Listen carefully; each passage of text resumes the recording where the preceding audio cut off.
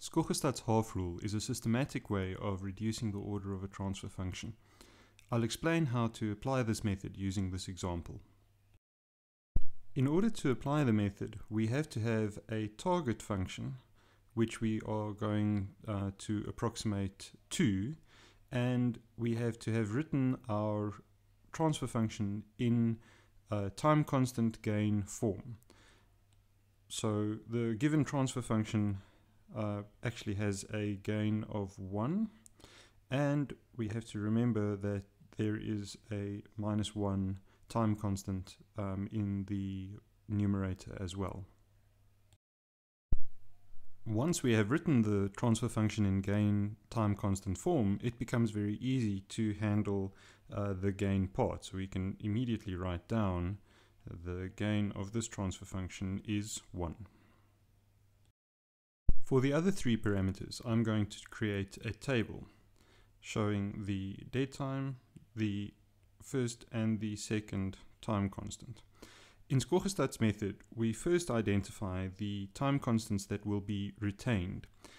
Notice that we've written the transfer function in descending time constant order. In other words, the large time constants appear first and the small time constants come after. This makes it easy to identify which time constants to retain. We'll simply discard the lower time constants and retain the high time constants. Also notice that in this transfer function there is no dead time. So we can start our table showing a 0 time delay and using 12 and 3 for our initial values for the first 2 time constants. The next step in the method is to take into account the neglected dynamics. So this is the retained part, because that's the part that we are going to have mirrored in our target function. And all of these will be neglected.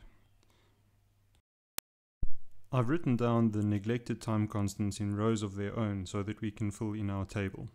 We also need to take into account the right-hand plane 0, which we will also neglect, which has a value of, or a time constant value of -1. The method specifies that the first neglected time constant is split evenly between the time delay and the smaller time constant. The remaining time constants are all added directly to the time delay.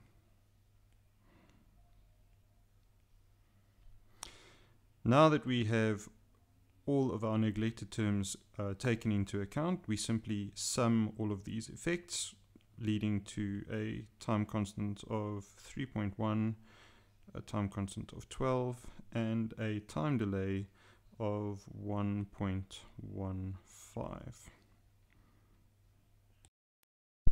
And there you have it. We've now developed our approximation. We can write everything in the right place.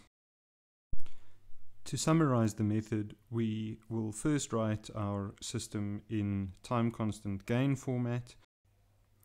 The method is easier to apply when we write the time constants in descending order, so that we have the large time constants in front and the small time constants at the bottom. We'll always retain the larger time constants that match up with the target form. We'll figure out the gain by writing the system in gain time constant format, and we'll start out with these initial values filled in. So the retained time constants go over here. If there were any dead time over here, it goes there. We then add half of the first neglected time constant to the dead time and half to the smaller time constant of our approximation.